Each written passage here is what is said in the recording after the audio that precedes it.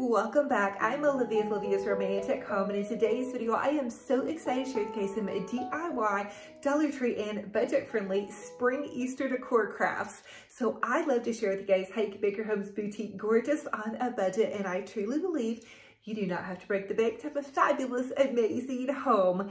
Now listen, don't forget to subscribe to my YouTube channel. I am hosting a $100 Hobby Lobby gift card giveaway, and I'm going to leave the details in the description box below. And follow me on my Olivia's Romantic Home Facebook page, where I share daily crafting inspiration with you all. Now without further ado, let's go ahead and plug in those glue guns, get out your glitter and paint, and let's get to crafting.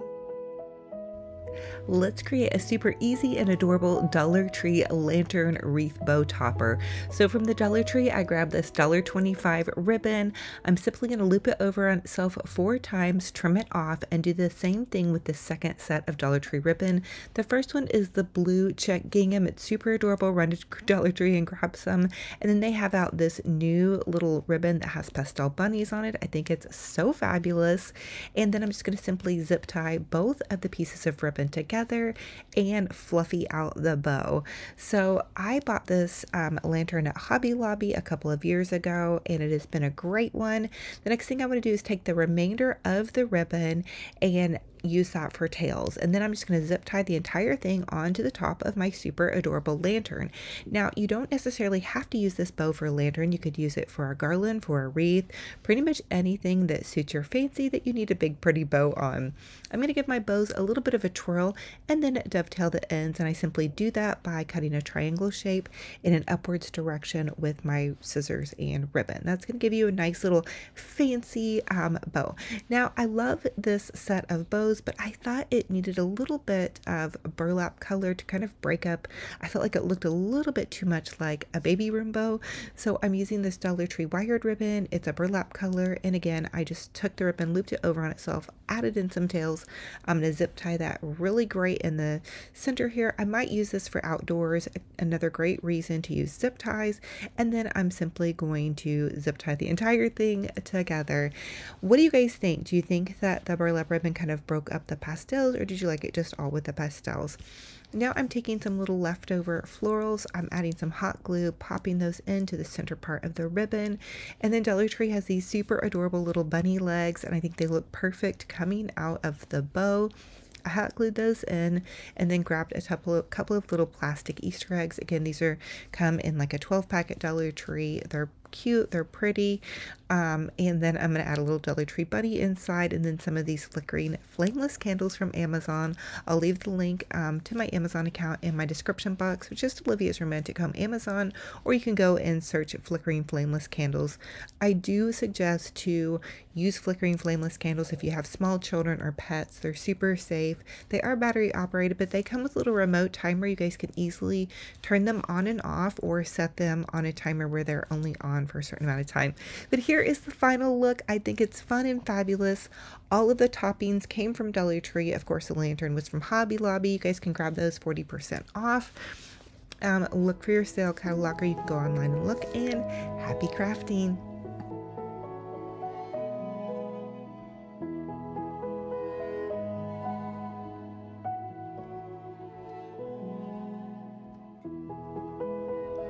For this Dollar Tree DIY, we're going to create a super adorable little bunny bowl. So from the Dollar Tree, grab a little white bowl and grab one of the stuffed bunnies, and you're simply going to trim the bunny in half. And sorry for all of you furry friend lovers, but we are going to make this super adorable. Now I'm going to take my little bunny top, and I'm just going to glue the stuffing in, and be careful on this part, but you're just going to glue the stuffing part of the bunny, and then you're going to hot glue Mr. Bunny to the side of your candy bowl.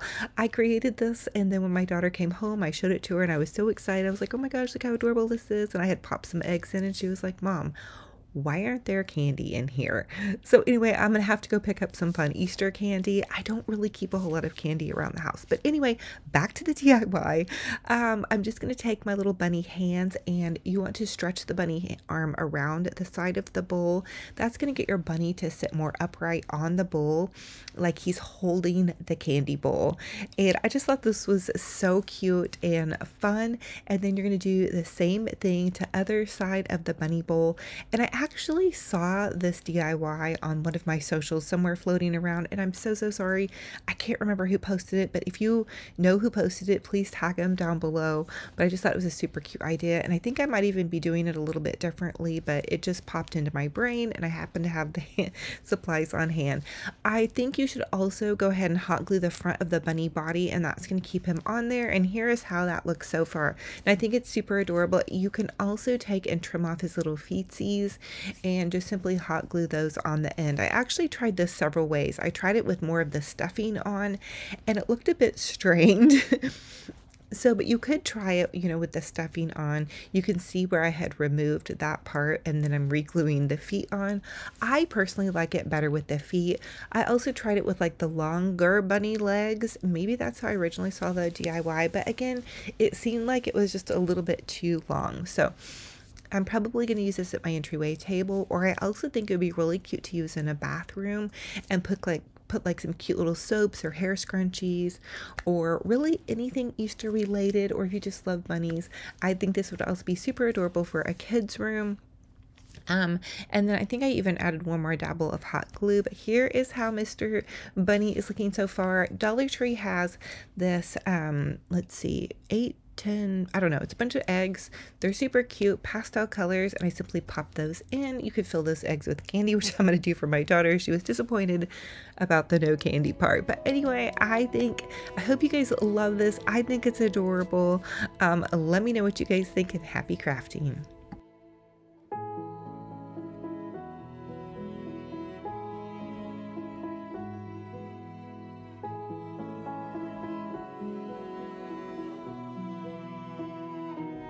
Let me share with you how to create this super beautiful, easy spring cottage wreath. This is going to be a super romantic wreath, so get ready. Okay, so from Walmart, I had grabbed this lamb's ear, just base. It was left over from Christmas. I got it on clearance, and then I added part of a Hobby Lobby garland to it. Then I'm adding this beautiful plate saucer. I'm just going to simply zip tie everything to the wreath base, and I added in a little bit of hot glue. Then I'm taking some of my coffee filter roses. I hot glued little clothespins to the backs of my roses so they could stick into my wreath, but then I can also remove them if I decide to change things up. Now, to get the little hook on the back of the plate saucer, you're simply going to take some E6000 glue, a paper clip, and then a piece of duct tape. And I will leave at the end of this video a quick little tutorial on that. Now, to create my bow, I'm using this beautiful Hobby Lobby ribbon. They have it out right now in the Easter section, and it has beautiful roses on it.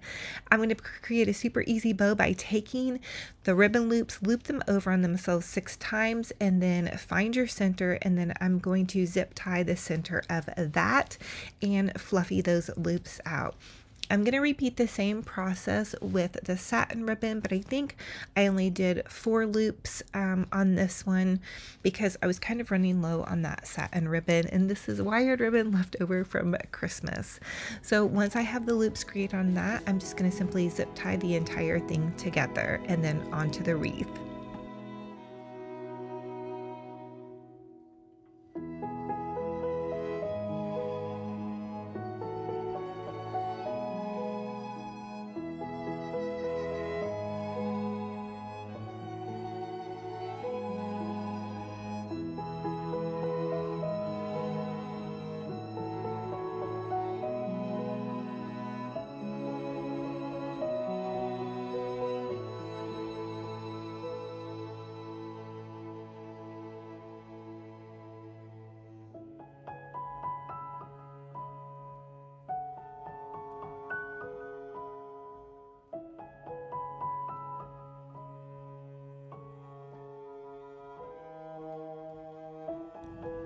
Once I had the bow attached, I took another piece of ribbon. I actually took the satin ribbon, layered that on top of the roses ribbon, and then with a zip tie, I simply zip tied it and then just kind of gathered it and did a little bit more zip tying to kind of ruche it and swag it down and around the wreath base. And then I had this bundle of florals from Hobby Lobby, and side note here, all of their spring florals are 40% off, so they're super great deal, you guys. And then I just added some little detailed touches here and there with just the ends of the ribbon. Don't forget to dovetail your ribbon to make it a nice clean edge. And bam, we have a fabulous spring wreath. This is very budget friendly. Try to use what you have. And if you guys can, try to make those coffee filter roses. So the majority of these florals are those coffee filter roses. They definitely save quite a bit. They're a little bit time consuming, but I'm able to do about 10 to 15 in an hour's time. I just put on a show and have fun, and happy crafting.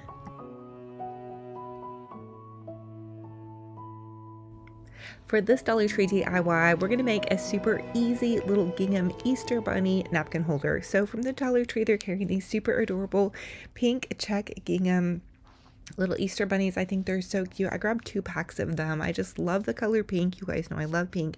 And I'm going to simply just hot glue them on to these napkin rings. I found the napkin rings at a thrift store in a pack, but Dollar Tree has napkin rings, and you guys could also use little shower curtain rings, wrap them with some twine, and then hot glue your little bunny boo to that. And I'm going to take this napkin, this is just a decorative napkin, and I'm going to simply fold it in an accordion style fold back and forth and back and forth and back and forth. And I do believe I shared this fold with you guys back in the fall.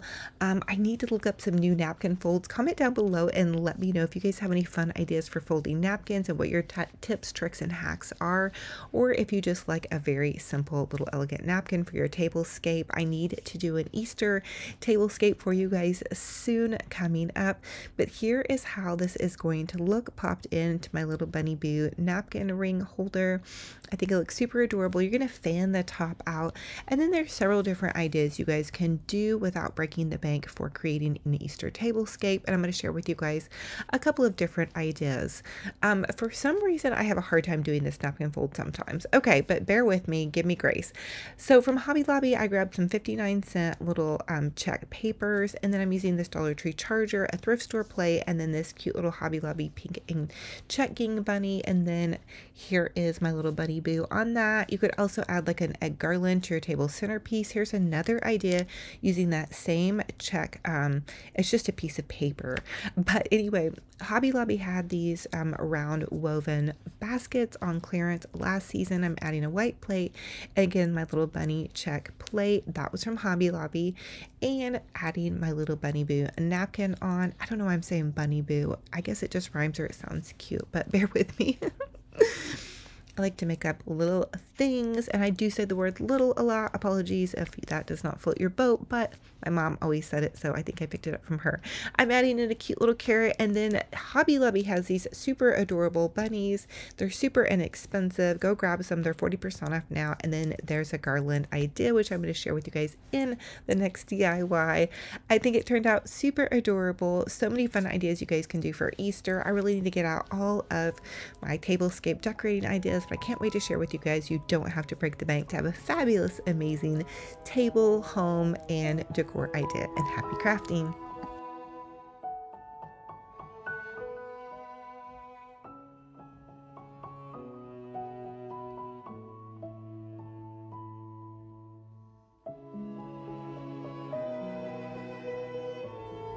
For this DIY, we're going to take the coffee filter roses that I shared with you guys how to do in my last video. And if you guys haven't seen that, go check it out. I'll try to repost it or leave a link in the description box below, but you simply make roses out of coffee filters, and you can see this is what I've been doing in my spare time. On Friday night, I'll put on a show and just go to town making coffee filter roses. But what I'm doing is taking mini clothespins. I found the mini ones at Hobby Lobby, and I'm hot gluing them to the back of my coffee filter roses.